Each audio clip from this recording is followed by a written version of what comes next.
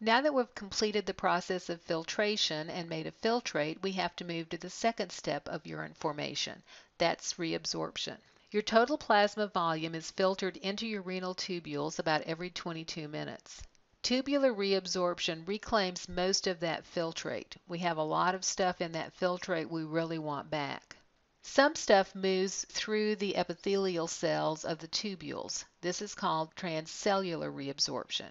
Paracellular reabsorption occurs if the molecules can travel between the tubule cells. Now this can really happen only in the proximal convoluted tubules, which have more spaces between the cells. Throughout most of the renal tubule, the epithelial cells are held together with tight junctions. Active tubular reabsorption requires ATP. This is going to be primary or secondary active transport. But many molecules move through passively by diffusion, facilitated diffusion, or osmosis. Water and solutes may go straight through the cell, that transcellular route, to get back into the blood. They are taken in by active transport, they diffuse across the cell, and then leave the cell to get into the blood. Others may go in between the cells. This is the paracellular route. Tubular reabsorption of sodium is a primary active transport process. If we're saving sodium, we have to dump potassium. A positive ion has to be given up if we're taking in a positive ion. Most nutrients are reabsorbed by secondary active transport. Typically, they tag along with sodium. We're actually transporting sodium, but there's a seed on the transporter for something else. Glucose, amino acids, some ions, and some vitamins move this way. There is always passive absorption of water. Wherever sodium goes, water follows. Passive tubular reabsorption occurs when water leaving the filtrate creates a diffusion gradient for solutes. This means that things can just now diffuse across the cell membrane. Lipid-soluble molecules can always diffuse across, and urea is a diffusible product. Many things have what's called a transport maximum or a threshold. Once a certain amount of something has been reclaimed from the filtrate and returned to the blood, no more of that will be reclaimed. For example, glucose has a transport maximum of about 180 milligrams per deciliter. Once that blood level has been achieved, any additional glucose will leave in the urine. The proximal convoluted tubules are the most active in reabsorption. All of the nutrients, 65% of the sodium and water, the bulk of ions, half of the urea, and nearly all of the uric acid that was in the filtrate will be reabsorbed here. The urea and the uric acid are a little unfortunate. We really want to get rid of them, but they passively get reabsorbed. In the nephron loop, we're adjusting water and ions. The descending loop will allow water but not ions to leave the filtrate, and the ascending loop will allow ions but not water to leave. This is really more involved in concentrating or diluting the urine. In the distal convoluted tubule and the collecting duct, hormones play a role. Antidiuretic hormone will cause us to save water. Aldosterone will cause us to save sodium, but atrial natriuretic peptide will cause us to lose sodium, and parathyroid hormone causes us to save calcium back out of the filtrate. We adjust sodium and potassium in the collecting duct cell so that we have a gradient to pull sodium in. As sodium is actively transported in, some of these molecules are secondarily transported in with it.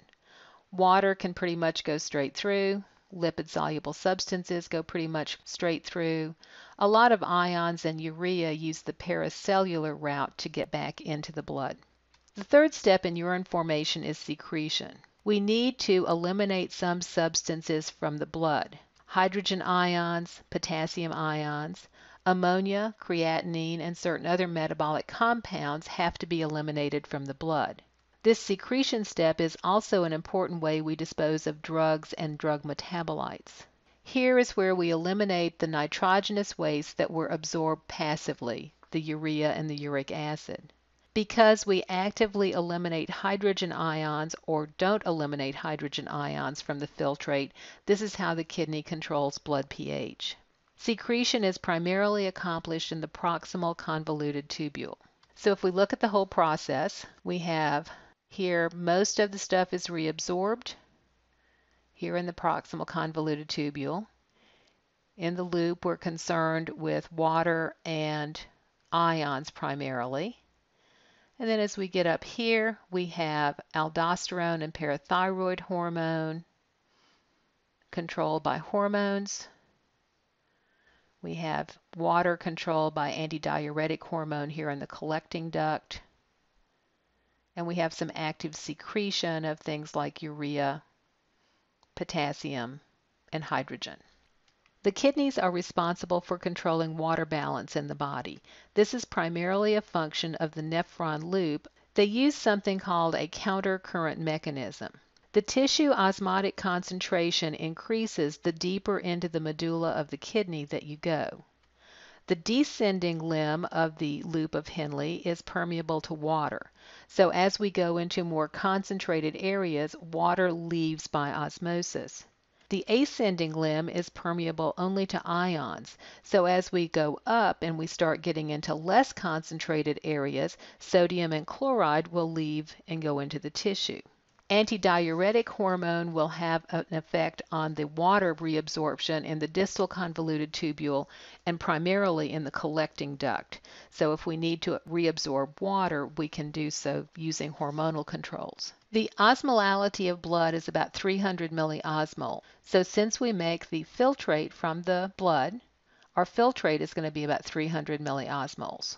As the filtrate is collected, and comes into the renal medulla. It comes in at 300 milliosmols. But the tissue surrounding the loop gets more and more concentrated. The osmolarity goes up. So since only water can leave this descending loop, water leaves by osmosis in response to the concentrated tissue. When we're down here in the bottom, that filtrate has the same osmolarity as the tissue around it, 1200 milliosmols. As we go back up, water can't get out, but sodium chloride can. So the sodium chloride comes out as we get into less concentrated areas. We end up producing a filtrate that is more dilute than what we started with. And this is typically how this operates. Our urine is more dilute than our blood. If we have a well-hydrated person, we're going to make that dilute urine, just like we saw. But if we're dehydrated, we're going to secrete some antidiuretic hormone. We'll still have this same concentration, and the filtrate that leaves the distal convoluted tubule will still be dilute. But antidiuretic hormone will open water channels in the collecting duct. So as this collecting duct goes back down through that very concentrated medullary tissue, water will leave, water will leave, water will leave, and we'll end up with that concentrated urine. That way we've saved the water back and we've allowed the solutes to leave. Diuretics are chemicals that enhance urinary output. Alcohol is a pretty potent diuretic because it inhibits the release of antidiuretic hormone. This means that your body does not pay attention to signals about being dehydrated. Other diuretics inhibit sodium reabsorption, and since water always follows sodium, that's obligatory water reabsorption. So if we don't save sodium, we don't save water. Diuretics are typically prescribed for people with hypertension or congestive heart failure. They want to get as much fluid out of them as they can. Loop diuretics like Lasix inhibit the formation of a medullary gradient, so we don't have that increasing osmolality as we go down the loop of Henle. They tend to act at that ascending limb of the loop of Henle. Thiazides are a little less potent. They act at the distal convoluting tubule. Osmotic diuretics are some substance in the filtrate that's not reabsorbed. As a result, water travels with it. This is what happens in diabetes mellitus. All of the glucose is not reabsorbed and water is tagging along with the glucose. That's why diuretics have more frequent urination. Renal clearance is one way of evaluating renal function. Renal clearance is the volume of plasma from which the kidney clears, that means it completely removes a particular substance in a given time, usually 1 minute. Inulin is a non-metabolized substance that can be given. It's freely filtered, it's neither reabsorbed nor secreted, so if we give it to someone and it's in their bloodstream, it's all going to come out in the urine. The renal clearance of inulin will equal the glomerular filtration rate.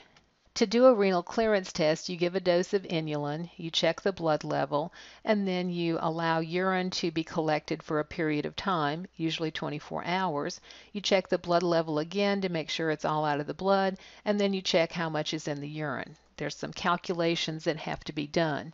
A normal glomerular filtration rate is 125 milliliters per minute. Chronic renal disease occurs when the glomerular filtration rate is less than 60 milliliters per minute for at least 3 months.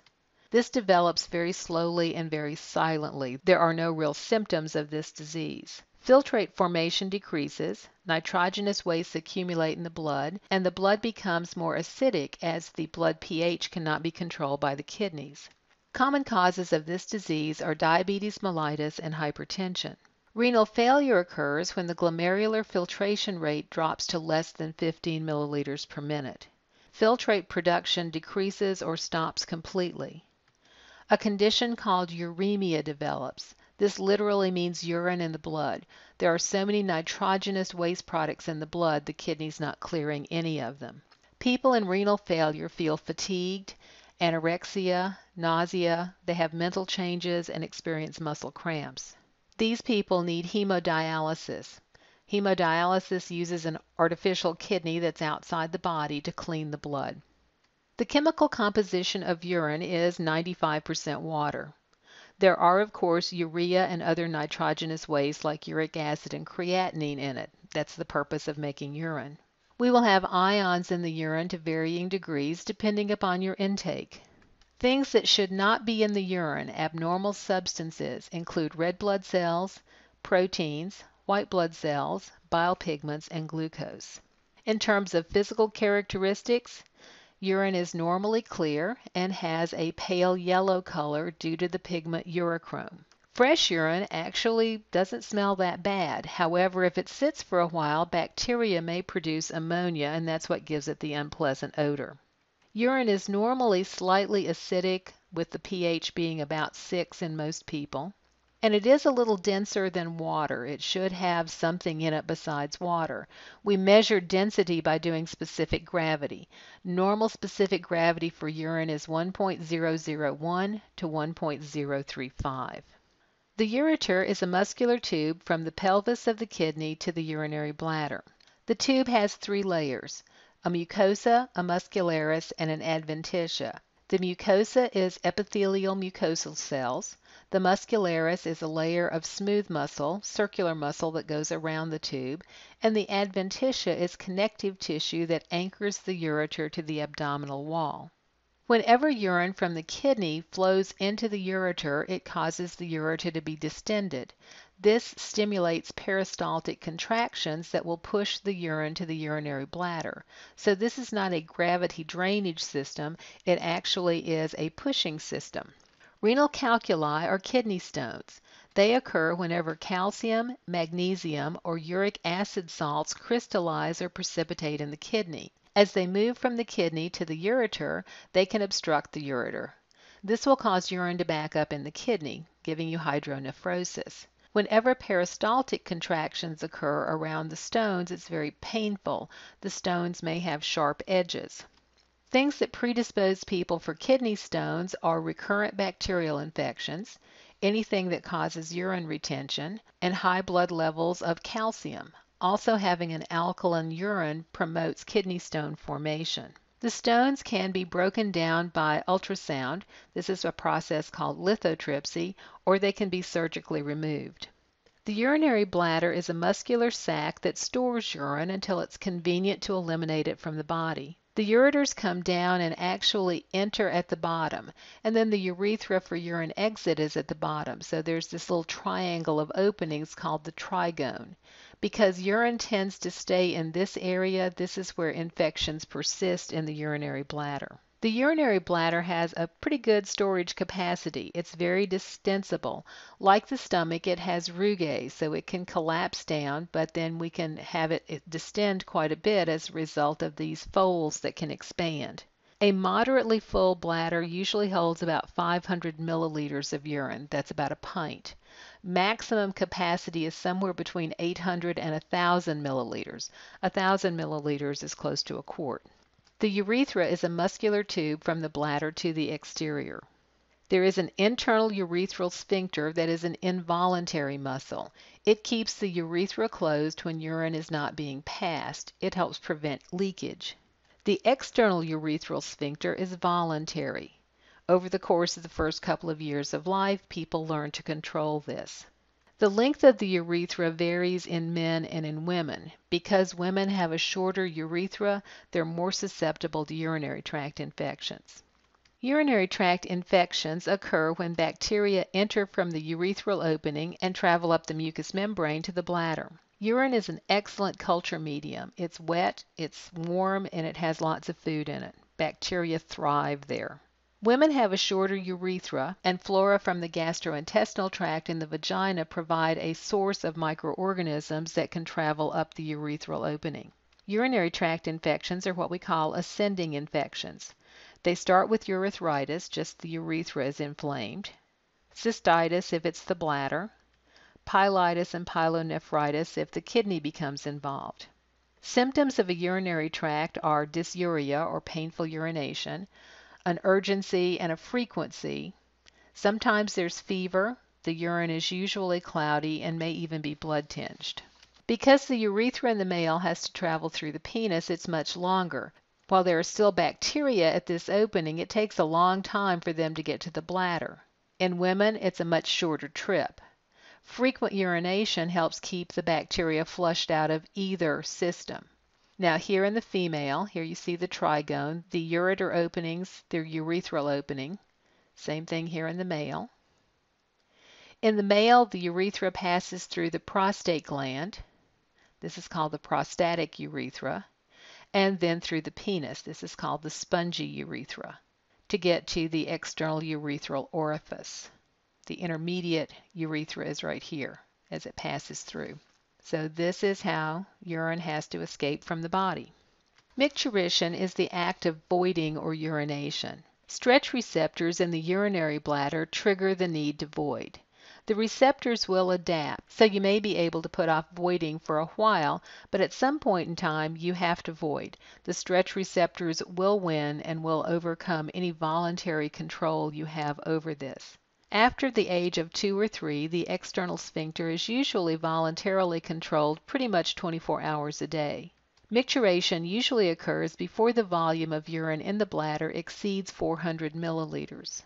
After micturition, only about 10 milliliters of urine are left in the bladder, and it's usually left in that trigone area, which is why it is a place where urinary tract infections will tend to persist. Urinary incontinence is an inability to control urination in an adult. Usually this is the result of weakened pelvic floor muscles. Stress incontinence occurs when there is a sudden increase in intra-abdominal pressure that causes urine to leak from the urethra. Overflow incontinence occurs when urine dribbles whenever the bladder is overfull. Urinary retention is when the bladder is unable to completely empty. This is fairly common after general anesthesia, which is why after you've had surgery, outpatient surgery, and you want to go home, they want to make sure you urinate once to make sure that you can void. Hypertrophy of the prostate in men can cause urinary retention. You'll remember that the urethra goes through the prostate gland. If the prostate starts to overgrow or if it's inflamed and swells, it can clamp down on the urethra and prevent the bladder from emptying completely. If urine is retained for too long a period of time, catheterization will be done to help prevent bladder trauma. About 1 in 600 people have a condition called horseshoe kidney. Instead of the kidneys separating into 2 distinct units, they stay fused together. Usually people with horseshoe kidney have no symptoms whatsoever and may not know they have this condition unless they just happen to get an MRI or an X-ray done. Hypospadias is a congenital abnormality seen in males. Here the urethra opens on the ventral surface of the penis instead of at the tip. This is typically corrected surgically by about 12 months of age. Polycystic kidney disease is a group of disorders that's characterized by the kidney becoming filled with fluid-filled cysts. Usually this is the glomeruli that stop functioning and fluid just collects in them. One form of the disease is caused by a dominant gene. This is called an autosomal dominant PKD. This is less severe. It occurs in about 1 in 500 people. Usually people don't show symptoms of kidney disease until they're about age 40. By about age 60, they're in need of a kidney transplant. The other type of disease is the autosomal recessive. That is, you need two recessive genes. This is less severe, but fortunately much less common. It only occurs about once in 20,000 people. Half of the people with this die just after birth because the kidneys come so badly damaged that once they no longer have mother filtering their blood, they just can't keep up with it. Renal failure typically occurs in childhood. Again, these people need dialysis and transplants. As we age, the first thing that happens is we need to gain control of the external urethral sphincter. Some children have trouble doing this and may bedwet until they're relatively old. Bedwetting is called enuresis. Bedwetting, particularly in older males, has a familial characteristic to it. So if your son is a bedwetter, there's a good chance your husband was a bedwetter too. We're not sure what causes this completely, but these individuals seem to have a slightly smaller bladder and they just can't go through the night. Most problems as we hit middle age are with infections. Our gastrointestinal flora is right there at the urethral opening and can easily get in, and sexually transmitted diseases may inflame the urinary tract. By the age of 80, our glomerular filtration rate has declined by 50%. Diabetes, which is more prevalent in the elderly, place people at a risk for renal disease. The bladder shrinks and loses some of its tone. This means that there's more frequent urination. Nocturia may develop. This is a need to urinate at night. Now, this is different from enuresis. In nocturia, you actually wake up and go to the bathroom. Also, as you age, incontinence is more common. Those pelvic floor muscles weaken and just aren't as strong as they used to be.